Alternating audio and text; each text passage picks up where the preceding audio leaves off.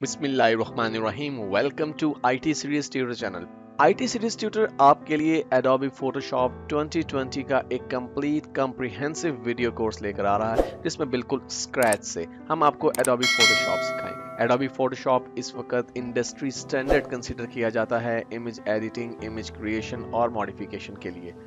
हमें इस कोर्स में बहुत कुछ सीखना है, मैं बहुत एक्साइटेड हूँ। तो आइए इस वीडियो से ही हम लर्निंग का आगाज करते हैं और अपने इस वीडियो में हम देखेंगे जब आप एडोबी फोटोशॉप 2020 को अपने कंप्यूटर पर इंस्टॉल करते हैं तो इसका इंटरफेस किस तरह से काम करता है। सबसे पहले टॉप पे देखिए, आप टॉप पे आपको मेन्यूज दिए गए हैं और ये मेन्यूज बड़े ही लॉजिकल वेज में अरेंज किए गए हैं, यानी इनमें आइटम्स को कैटेगराइज किया गया है फंक्शंस के एतबार से। मिसाल के तौर पे अगर आपको फिल्टर्स के साथ काम करना है तो फिल्टर के मेन्यू को आप एक्सेस करेंगे। अगर आपको सिलेक्शन करनी है तो आप सिलेक्शन मेन्यू का इंतखाब करेंगे। बिल्कुल इसी तरह से टाइपिंग से रिलेटेड ऑप्शंस को देखने के लिए आप टाइप मेन्यू का इस्तेमाल करेंगे। लेफ्ट साइड पे आपको एक टूल बार प्रोवाइड की गई है और इस टूल बार में किसी भी टूल पर जब आप कर्सर को लेकर जाते हैं तो एक रिच टूल टिप अपीयर होती है, जो कि आपको इस टूल के मकसद के बारे में कुछ हिंट प्रोवाइड करती है।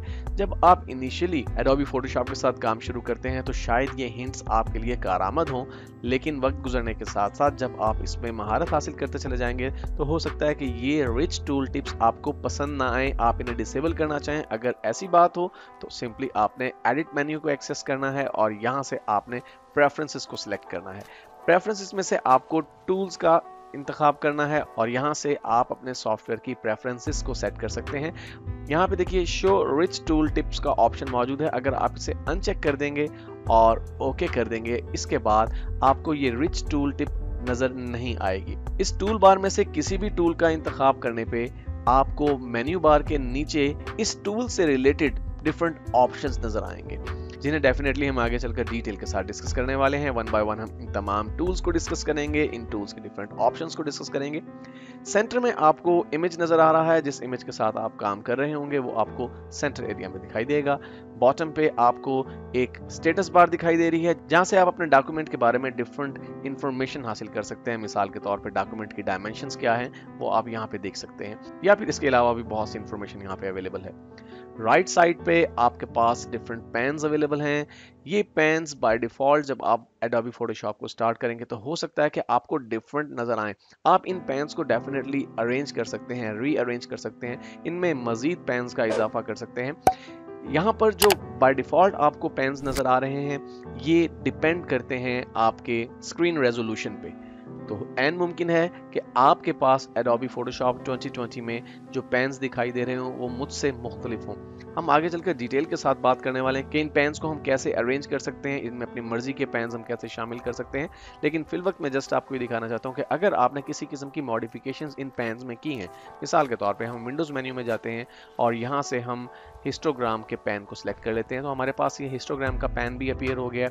इसी तरह से मैं यहाँ से कुछ पेन्स मजीद सिलेक्ट कर लेता हूँ, नेविगेटर का पेन भी ले लेता हूँ मैं, और इसी तरह से मैं यहाँ पे पाथ्स का पेन सिलेक्ट कर लेता हूँ। तो अब मेरे पेन्स जो हैं उनमें मैंने कुछ एडिटिंग की है, तो किसी भी पॉइंट पे अगर आप अपने पेन्स को रिवर्ट करना चाहते हैं उस पोजीशन पे जो कि बाय डिफॉल्ट एडोबी फोटोशॉप के साथ प्रोवाइड किए गए थे, तो राइट टॉप पे आपको ये आइकन नजर आ रहा है जिसके साथ बने हुए ड्रॉप डाउन बटन पे आपने क्लिक करना है। इस वक्त हम एक्चुअली एसेंशियल प्रोफाइल के साथ काम कर रहे हैं, लेकिन हम चूंकि मॉडिफिकेशंस कर चुके हैं तो किसी भी पॉइंट पे अगर आप रीसेट एसेंशियल के इस ऑप्शन को सिलेक्ट करेंगे तो आपके पेन्स दोबारा से डिफॉल्ट पोजीशन पे चले जाएंगे। इसके अलावा एडोबी फोटोशॉप 2020 में आपको डिफरेंट थीम्स भी प्रोवाइड की गई हैं, यानी आप अपने इस एप्लीकेशन की थीम को ऑल टुगेदर चेंज कर सकते हैं। और इन्हें एक्सेस करने के लिए आप एडिट मेन्यू में जाइए, प्रेफरेंसेस को सिलेक्ट कीजिए और प्रेफरेंसेस में से आपने इंटरफेस को सिलेक्ट करना है।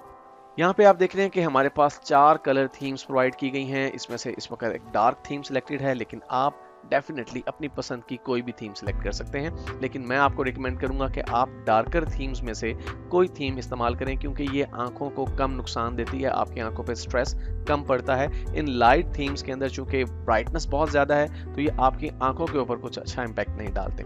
इसके बाद यहाँ पर आप देखिए हाईलाइट कलर का एक ऑप्शन मौजूद है जो इस वक्त डिफॉल्ट है।